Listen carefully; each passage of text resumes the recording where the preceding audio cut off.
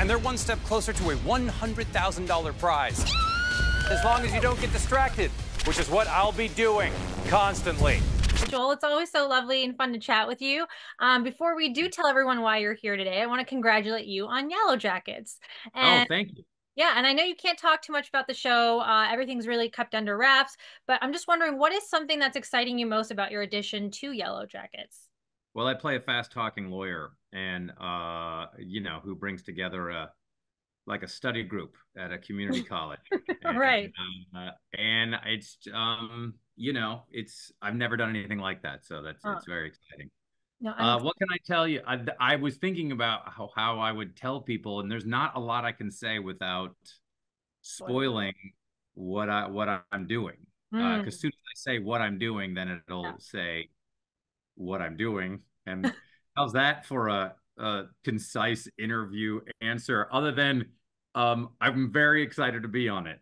How about that? Yeah, I'm very excited for you. I think it's nice to see a different side of you. You're more than just Jeff Winger. You are also a whole bunch of your amalgamation of every single serious character that there is, and I'm very happy for you. But yeah, I know my character's named Jeff Winger. His name Jeff Winger. I love that.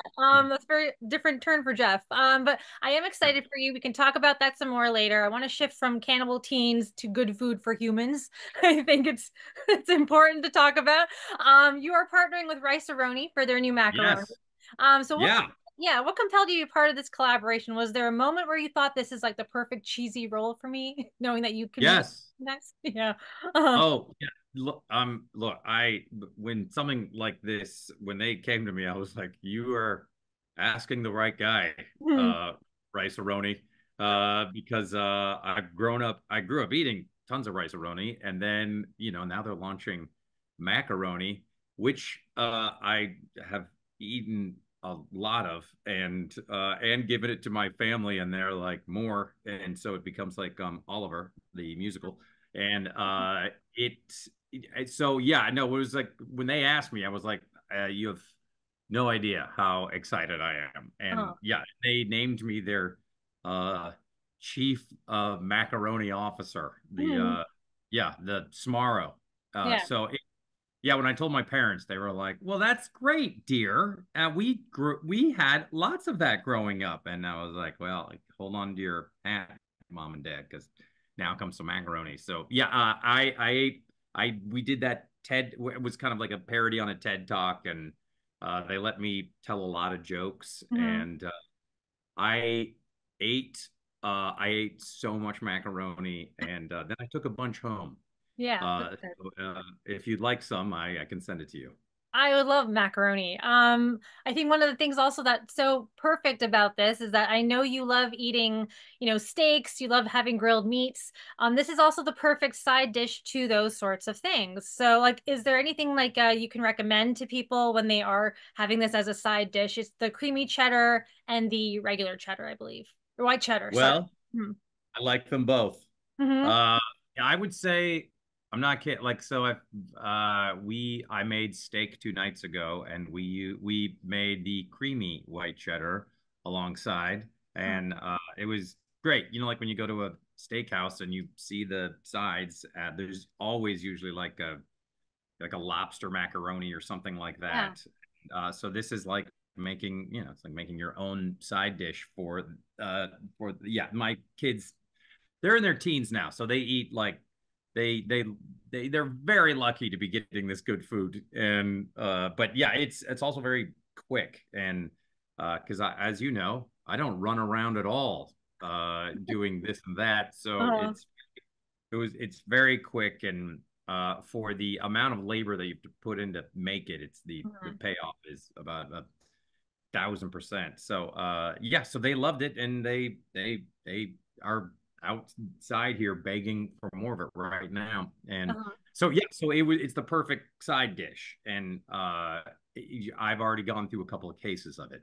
That's great. No, that's exactly how they want you to eat it. That's their product. That's how it works. The Mac-A-Roni experience is having a pop-up. Being the Smaro really comes in handy, and I brag about it all over my house. Now, of course. You guys are having you're having the Mac-A-Roni pop-up event in New York City, which is on the 26th. Yes, Yes. it's September 26th. What are you most looking forward to at the event?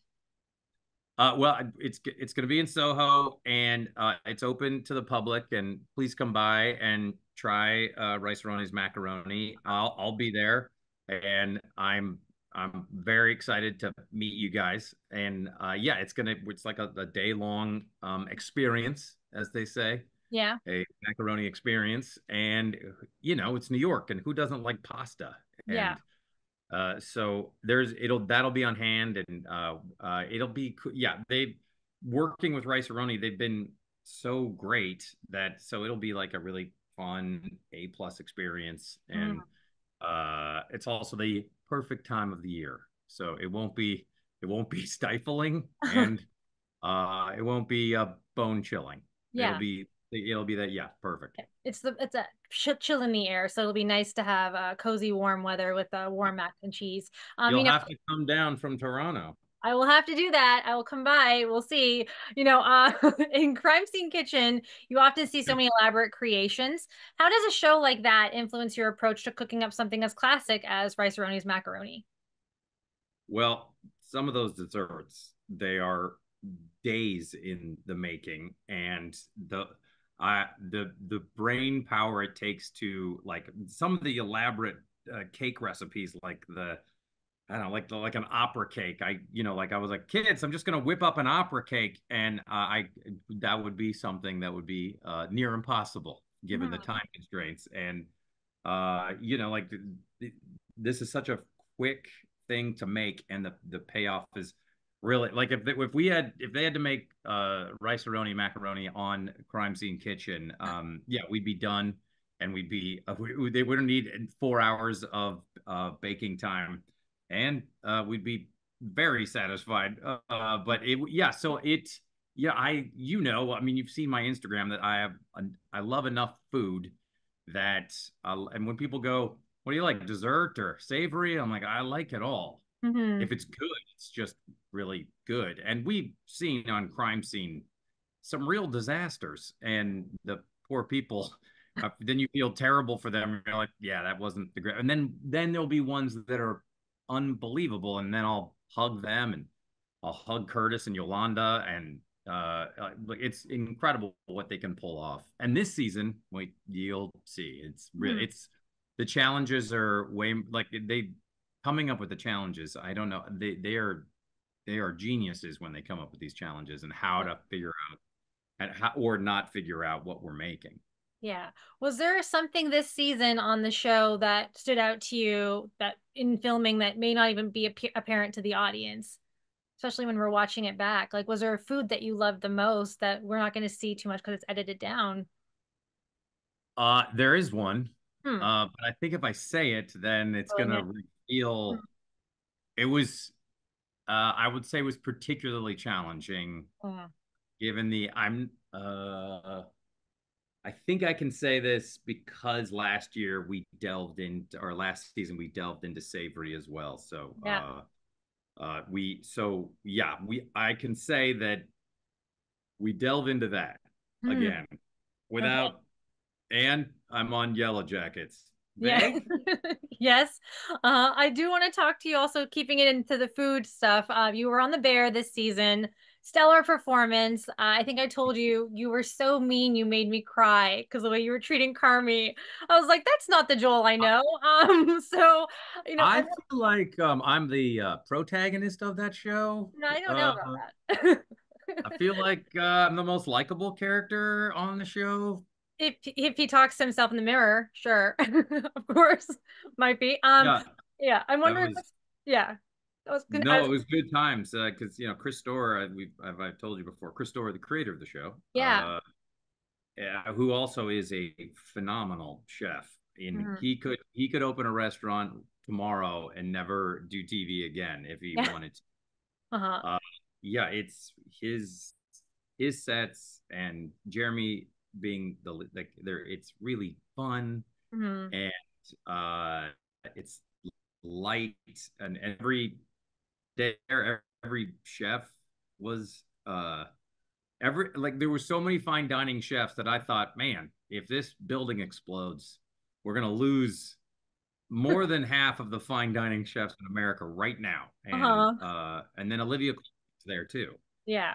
So on top of the Queen was there. Yes. So my imposter syndrome really kicked in, and I was like, what am I doing here? And Chris just I mean, and yeah, acting with Jeremy is like, the guy's one of the best there is. So he took me along, so I was very fortunate to be in it. And when it started two and a half years ago, yeah, yeah, I was in that first episode, and it was this like, who knows? Like, knows where it goes. So many things were like, maybe. Yeah, it was really fun. Maybe this will work. Maybe it won't. But it was really fun making it. And then the governor of Illinois was visiting the set. Like, I guess that's a good sign that you're on a successful show. Did you see the macaroni eating section of the show? Yes, there's a whole section just devoted to Rice-A-Roni. It's great. It's like not even a deleted scene. It's a whole segment. I was going to ask you, what specific elements did you focus on to bring that authenticity to the role? Like, were you ever bullied or mistreated in a way that Carmy was in a position like that? Could you imagine? I was like, nope, never. You're likable. I actually didn't find it that way. Well, I think the culture of chefs has been exposed for quite a number of years, and there's really great ones that treat their people great, and then there's been obviously some pretty well publicized monsters. And so I just read a few things about I read a bunch about that and watched a couple interviews, and also the writing is so good that I just I made sure I didn't screw up the scene and say the wrong thing. And the writing is just so good that it leads you to the path. It walks you down the roadmap of where you're supposed to be going. And so that's kind of how, I mean, obviously the show is about that and about his journey. So as a chef, so that I think it's all because Chris Storer is so dialed into the culture of chefs and fine dining that it just kind of, he just is a genius when it comes to that stuff. So it made my job very easy. Yeah, and it was a great performance, and I hope we get to see you in season 4 because that show is phenomenal, and you've been great in it. Oh, I have a spinoff coming called the Real Hero. The real hero, David Fields of Viva Laughlin. Yeah. Before I let you go, our time always goes by so quickly. People are wondering, there were some leaks and rumors this past spring about you being in Jurassic World. And I'm wondering, there was no news after that. And I'm wondering if you are in Jurassic World. If you know something, then that would be great. Because I don't know anything. I know nothing. I don't know. No one's asked me. Okay. Well, I guess that closes that chapter. No one knows. Yeah. My 16-year-old was making fun of me. Okay. He was like, "Hey, Dad, I heard you're gonna be in Jurassic World. Boy, how wrong are they?" And I was like, "Okay, kid." Yeah. No, I have not heard. I don't know how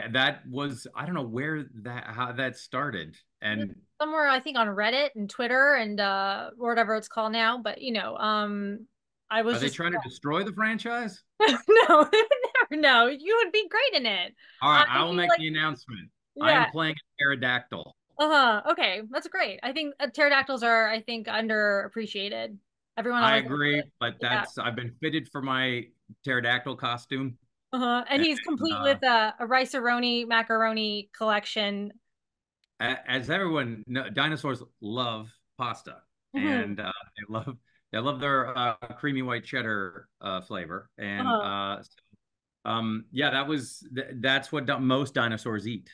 Yes, and, I think that's what they only eat. They're not like the girls from Yellowjackets where they, people. They actually just eat macaroni. That's exactly right. That is the catchphrase of Rice-A-Roni's macaroni. We eat like dinosaurs, not like those people in Yellowjackets. It's a long, kind of clunky catchphrase, but it works out. Oh, by the way, your article about Ken. Oh, thank you so much. About Ken was really great. Thank you so much for that support. That means I so was much. like, how do I share this on Instagram without sounding sarcastic? Mm-hmm. So I have to point out that I'm not being sarcastic Yeah. when I Well, write something out. So yeah. yeah.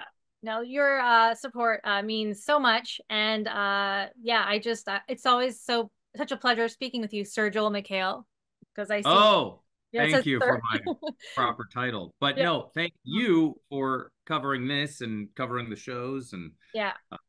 we're gonna send you a bunch of macaroni from Thank you. Rice-A-Roni.